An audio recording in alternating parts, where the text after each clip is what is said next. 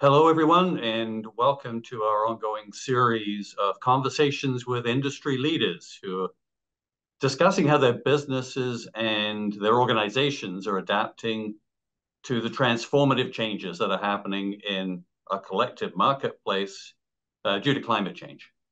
So my name is Ian Jarvis. I'm the Executive Director of Climate Challenge Network, which runs greening healthcare program and also similar collaborative programs for K-12 schools, municipalities, and post-secondary educational facilities.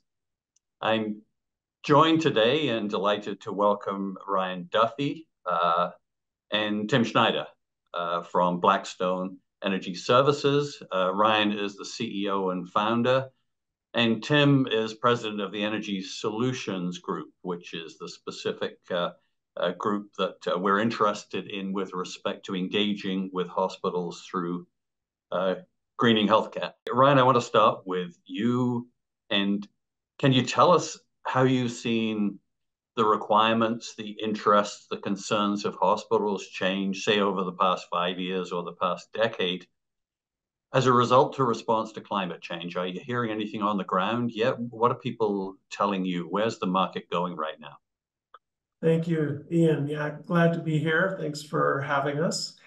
I think the answer to your question is there definitely have been a growing number of concerns on the hospitals. And depending on where you want to start, 5 years or 10 years, if you do go back 10 years, I think you can quite easily. We started off with sort of a minimal impact where a lot of the hospitals were asked to deal with compliance around energy intensity, things like 39711, conservation planning, things like that. But then in the recent, I'll call it years here, maybe the 5-year mark, we saw the introduction of the Net Zero Accountability Act. We had the carbon levy also come up, both of which have brought a growing amount of concerns to all the hospitals, and not only the folks that are running the hospitals, but to the C-suite and to the boards. The boards in particular, this Net Zero Accountability Act, coupled with changes with the IFRS reporting, SEC, there's tons of concerns there about, are people doing the right thing? What fiduciary duties do they have? And their questions that they're all asking their staff is, how do we get to net zero now that we've got this obligation? And the last one I'll throw out, Ian, just because it's super timely, around the carbon levy. It's been around since 2018, and it's been increasing about 20% per year since then. Last year, the average hospital spent almost $500,000 in carbon levy or carbon tax. And this April is when the carbon levy is set to increase again. And there was a lot of political tension last week, and the week before, as the Liberal government was under a non-confidence vote, and the Liberal government succeeded. So they passed through. And what does that mean? What it means is come April 1st, the increase is going to be there. And it also probably means that the federal election has been delayed about a year as well, too. So, yeah, I think it's fair to say that climate change is definitely a mounting concern for hospitals. For Blackstone, how have your services, how is your market positioning, how is your approach evolved along with this as the market is shifting and questions are being asked and those things are moving forward? I think from a market position perspective, we really haven't changed in the last decade, and we can go back almost that far. Back in 2016, we set our company vision to take all of our clients to net zero by 2050. So that's, as you know, not an easy thing to do. So like any good vision, it's bold, and we're still working on it, and we're still working hard. But as far as evolving the services, I think we've always tried to keep things fresh. And certainly in the last handful of years, the markets are testing us on that. Every day there seems to be something new. But what got it for us, for me in particular, after witnessing what happened in Paris back in 2015, when we were able to go to COP22 in Morocco the following year, we were actually introduced as a decarbonization catalyst. And I'd never heard of that, never thought of that before, but it stuck with me. So not only did it gel well with our vision, but it really has shaped how we have changed and evolved our services. And we were lucky because we were coming from a point of being an energy commodity advisor already for most of the hospitals. So that was, we already had that engagement with them. We were already looking at risk management tools and solutions. So that was super helpful. So beyond energy efficiency, which is a lot of your background, how are hospitals approaching decarbonization? Once again, is it on their radar screens yet? Are they still in the world of just keeping their hospitals operational and functioning and replacing plant when it's due at the end of life? Or are those conversations around low carbon alternatives, are they starting to appear? Yeah, and I think it's all of the above. And I mean, as you know, decarbonization and energy conservation continues. It's really a financially driven conversation, and how most of our clients are trying to understand how to tackle these related issues. I mean, climate change and decarbonization is definitely on the radar for almost all of them. Most of the sector clients are approaching how to understand and address this issue through various forms of investigations, like ECDMs, climate action plans, and when they're moving forward with a project, typically they'll engage in an investment grade energy study. In all cases, all of them are seeking clarity on I'll say the most sensible way forward. The climate emergency is apparent with everyone, both I think at their home, in their homes, and at their work. So we're seeing the will and intent lining up with the regulatory compliance in a new way because of this awareness, and I'm going to say concerns with their families, their homes, their livelihood, friends, and maybe even the planet's survival as a whole. So I'd say our clients, if they're not prepared, they're finding this as an issue, and in many cases, some of them have been mandated to assess decarbonization as a result of the federal and provincial legislation, along with other directives like BPS and GHG reporting. Can you walk us through what does a representative capital project look like? What does practical and affordable look like for a major retrofit of existing hospital today? We're currently in different phases of implementation at a number of major hospitals, focusing on large-scale deep energy and carbon retrofits.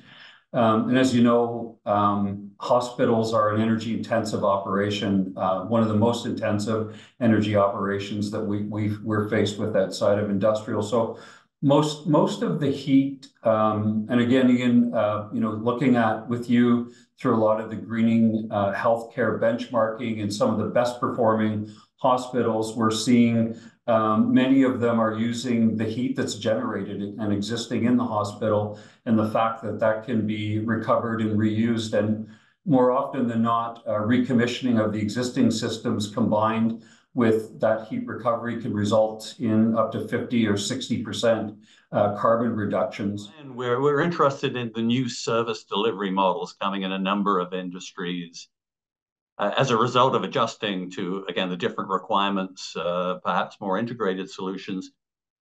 You'd mentioned a new business arrangement that you're working on. I think Tim just kind of hinted at it, bringing financing together with turnkey project delivery services. Can you tell us a bit more about what that looks like? It's a huge initiative. We're super proud of the team that we've got to demonstrate to CIB and Enbridge that we've got what it takes to help deploy this kind of capital. And this is some of the largest amount of money that has been ever dedicated to this kind of an effort. So we're super excited. Tim's been working super close with the team at Enbridge and CIB to explore putting the right kind of contracts in place, timing, managing expectations from more people than normal, I would say, because it's not just managing the expectations of the client, but we've got all the funding side of things and all the trades, etc. But I don't know if you want to add to that, Tim. I think it's unique, Ian. And you know, at the last Greening Healthcare conference, there was a lot of talk around, you know, how do you deal with these deep retrofits, these very expensive investments, and I think with Enbridge as an investor and CIB bringing this inexpensive long-term funding, which is blended with the Enbridge investment to help bring down the capital cost. It's a unique form of funding that's got a time and place. I think the unique value is the money is lower and available at longer terms that many of our clients can get at traditional banks or even secure capital within their own organizations, which, as you know, is an ongoing challenge, especially with a lot of the more recent financial challenges that we're seeing right across all sectors. So I think what's interesting about the program that we put to the CIB, but along with our Enbridge and Blackstone aggregator fund, is we've got more suitable length of term, so longer term funding, 20, 25, and even up to 50 years we can offer. And there's a lot of flexibility in that funding that allows our clients, and in this case, hospitals, to pay down the debt as grants or incentives or other funds become available. So how is Blackstone responding to the climate challenge? Where do climate change, sustainability fit within your mission, your strategic planning, your corporate values? How Blackstone represents itself to the outside world? Where does all that fit? Well, I have to say that our company vision of taking our clients to net zero by 2050 is definitely a guiding light, and it is a first filter. It was tough to put that out there back in 2016 because we do work with some of the largest polluters or largest energy users in the marketplace. But from an approach perspective, like our response, I guess, to answer the question maybe a little bit better, is we've decided to take a leadership role to lead through innovation and responsibility too. I think that's an underlying current that you'll hear these days. We've done all sorts of things. We've gone out and we've made an investment in such a diverse skill set of people across all different sectors to sort of cultivate this climate crusader team that we formed here, and diverse backgrounds and genders and regions and everything, trying to foster the best practices and information out there, because we are in uncharted territory still as far as trying to decarbonize the world, let alone a single facility, right? We've done other things. We launched a sustainability app called EcoBoss, and that's designed to help leaders and folks within facilities or campuses or you name it, drive the change management side of it, because that is a big element. We've also we've got a program, Interval program, our decarbonization program. We've humanized that. We do a lot of stakeholder engagement so people understand, you know, how this change, albeit sometimes could be disruptive, how it can work within their facility. In 2022, we released our first ESG report, showcasing our commitment and transparency, accountability, et cetera. And we did this, of course, voluntarily. We weren't mandated to do that. And we've got our second report coming out later this year. And lastly, I think being that leader or taking that leadership response to what's going on here really, I think will help our clients in this energy transition. And, you know, we're looking at all different aspects of the energy value chain, from the source of energy literally to the end where you get the governance side of it. And I think we do a good job of helping customers understand and appreciate the whole energy value chain there. So thank you, Ryan. And And thank you, Tim, for sharing. It's Thank you. key part of where we're going. To everyone else listening in, stay tuned as the biggest energy transition in human history continues, which presents so many opportunities and responsibilities to everyone. Thanks for joining, and we'll talk to you next time.